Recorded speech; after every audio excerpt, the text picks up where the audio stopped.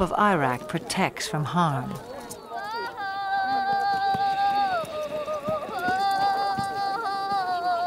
An ancient Buddhist chant rings out for luck.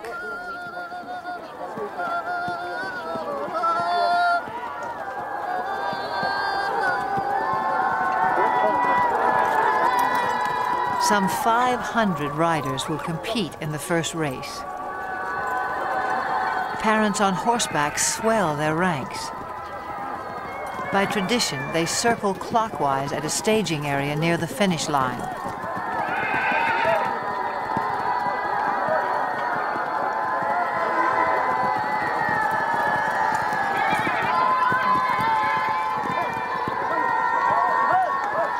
But the running of the race is not yet at hand. The starting point lies more than 15 miles away in the open steppe. To reach that point at a walk will take the racers some 3 hours, which leaves time to kill for everyone else.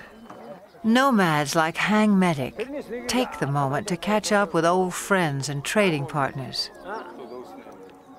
For people who live much of the year in relative isolation, there's also the irresistible allure of new faces.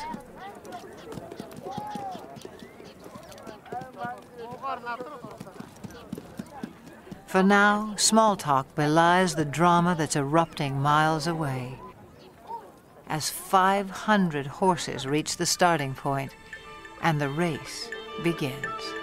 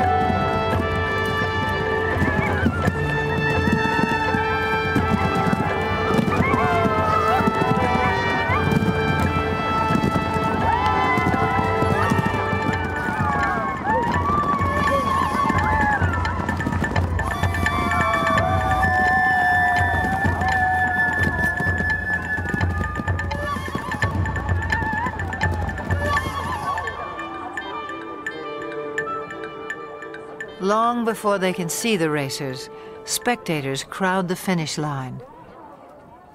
According to myth, the dust kicked up by winning horses showers happiness and prosperity on all those it touches.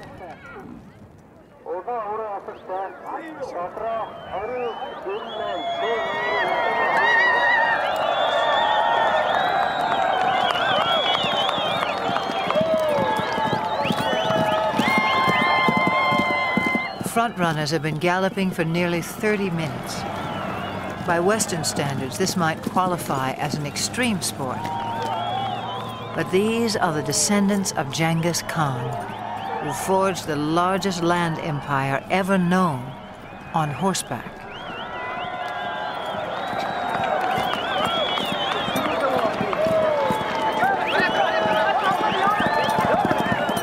The blue sash of victory goes to the first 5 horses. A flash of green tells Hang Medic his granddaughter has placed. But a riderless horse sends him off in search of his youngest grandson.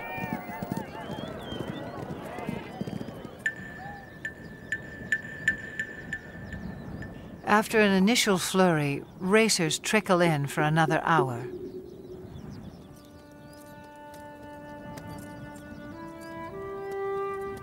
Herd instinct alone will keep a horse going, even one that lacks the fitness and conditioning required for a long-distance run.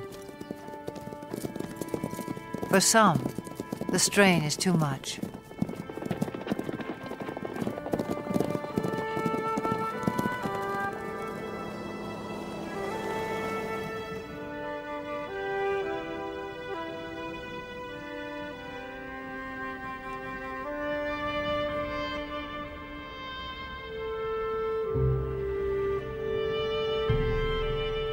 When a horse dies on the racetrack, the trainer is dishonored.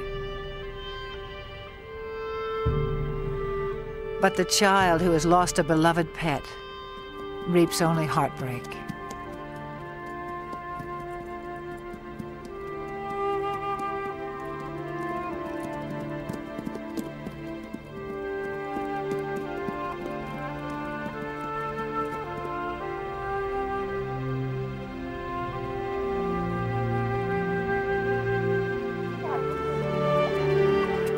A fall near the starting point dashed the hopes of Hang Medic's grandson. His horse is safe, his bruises minor, but his 6-year-old pride will sting until the races are over.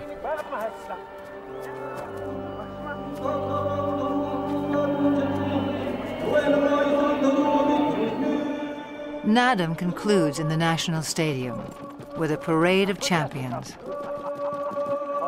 Hang Medic is twice a winner. His grandchildren take 2 of his horses through their victory laps.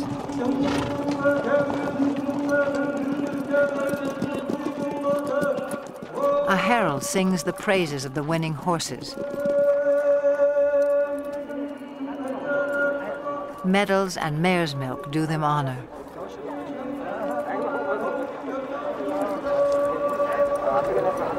But for each little rider, the highlight is a kiss from the president of Mongolia.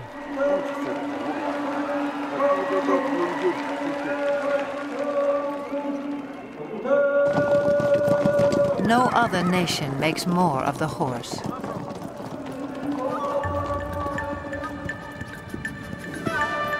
Fiery steed, faithful servant.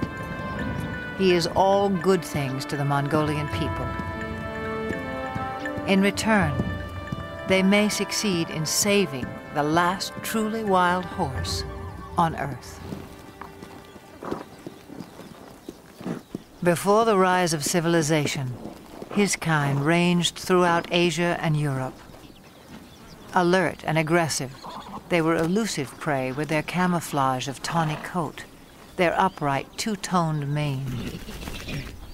These horses were already rare in 1878, when Russian explorer Nikolai Przewalski returned from Mongolia. He carried a skull and hide that would prompt the announcement of a new species.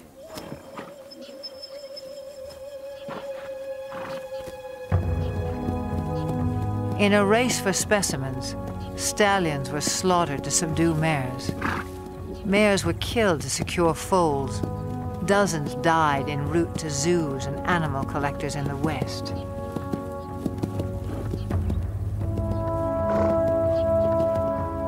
Przewalski's horses were last sighted in the wild in the 1960s. A decade later, fewer than 300 survived, in captivity only.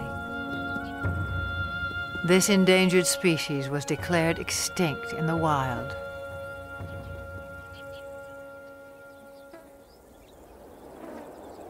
In 1992, 16 Przewalski horses from European reserves touched down in Ulaanbaatar.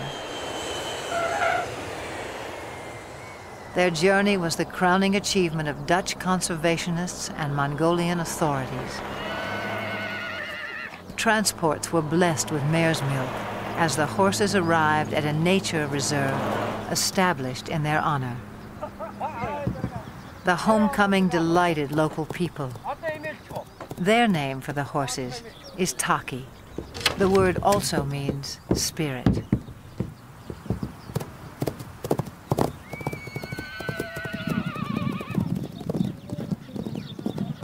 Today, some 80 free spirits roam 120,000 acres under watchful eyes.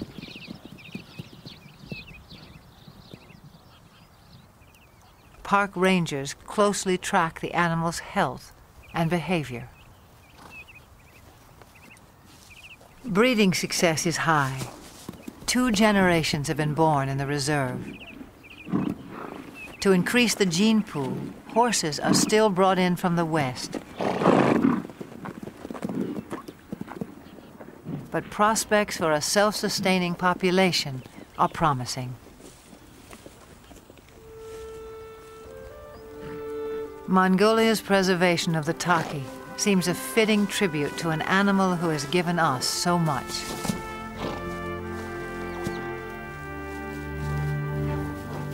Domesticated, the horse revolutionized our world, but in the process, he was also transformed.